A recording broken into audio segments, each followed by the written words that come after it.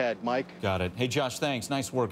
Keep us posted on this one. We're going to follow this. And then let's bring in our one-man justice squad, Jeff Gold. Jeff, how do you see this one? Again, you know, she's told the different stories. And, you know, if the prosecutors can prove she lured this guy, Shannon Griffin, in, is she guilty no matter if she pulled the trigger or not?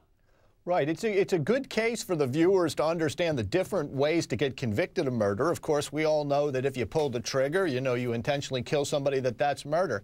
Another way is to be an accomplice, which is to assist in that. And that may be something that the state can prove that she assisted, either before or after, by the way. Another way is conspiracy, when individuals talk about doing something and then actually do it.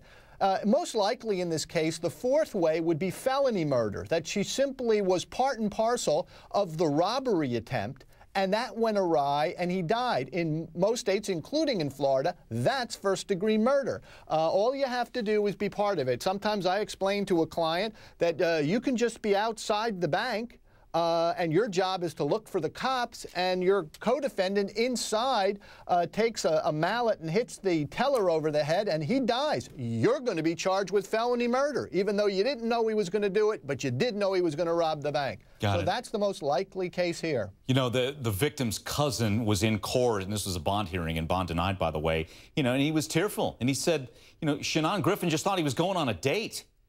You know, he was, you know, innocent guy, thought he was maybe flirting back and forth online. Next thing you know, he's in this life or death struggle, and he lost. He ends up dead. So back to the matter at hand. So it's not first-degree murder where she pulls the trigger, but if she's the player that lured him, she's in trouble here. Right. If she's part of the felony, that's all that's necessary, is that she was a part and parcel of that felony, and then someone dies in the course.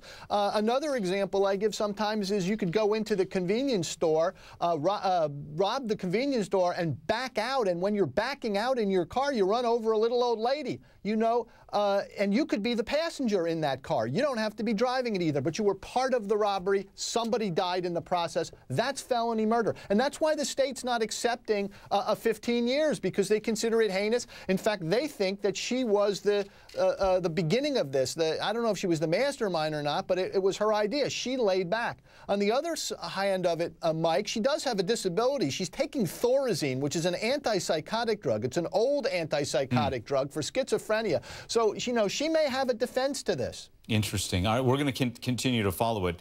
Nice work, Jeff. And again, you know, she just talked about this newfound fame in her life. And by the way, no excuse because this kid ends up dead. But this newfound fame, and she just thought she could do no wrong. And again, ends up with the wrong crowd. We'll see. Yeah, but it's no longer the hiccups, what we're talking about. Those went away on their own. Murder charge not going away on its own. Again, she's going to stand trial. Back with us, our one-man justice squad defense attorney, Jeff Gold. Let's get some more details out there for everybody, Jeff. So prosecutors believe that Jennifer Mee, again, befriends Griffin, lures him in, going to sell him pot for 50 or 60 bucks, and then the two guys are going to rob him. Robbery goes awry, and he ends up shot and killed. So if she is the lure, is she guilty of first-degree murder? If she was part of the plan to rob him, then she is guilty at least of felony murder.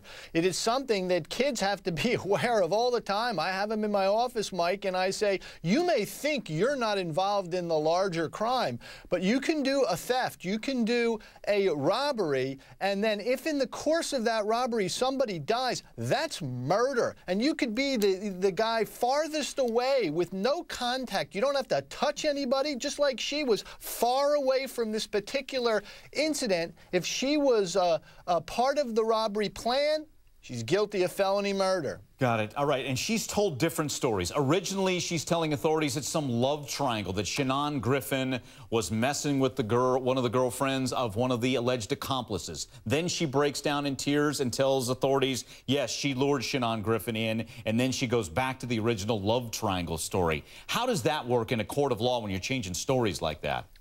Well, you know, what is a jury to believe? A story where you say you're innocent or a story where you say you're guilty? It is much more likely that somebody is going to be truthful if they admit they did something, because what do you have to gain by admitting? By saying I'm not guilty, that sounds self-serving. So admissions against interest are always more credible to a jury, and it's much more likely that the story in the middle is the truth, that she had something to do with it and stayed back while the other two went to get money. Another fact in the case, apparently, is that before it occurred, she did say to somebody that they were going to get money.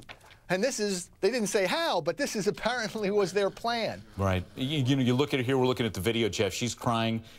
You know, and her story is that she was overwhelmed by all the attention, felt she could do no wrong, and that she just got in with the wrong crowd. I know it's not a legal question, but how much will the sympathy factor play in for her? Well, I think it can be a legal question because she has a disability and she was being treated with Thorazine, and Thorazine is an old-style anti-schizophrenic drug. And, you know, that her intent in the case, her understanding of what was going on can be crucial, especially when she is divorced from the actual shooting itself. There are 3 levels here. The shooter, convicted already. Then there's her because of the information, her admission, the online stuff. And then finally, there's the last fellow, Newton, who hasn't gone on trial. There seems to be the least evidence as to what his guilt is. I think that she does have a defense, but there's evidence against her as well. Right. And there's, you know, she battled the hiccups.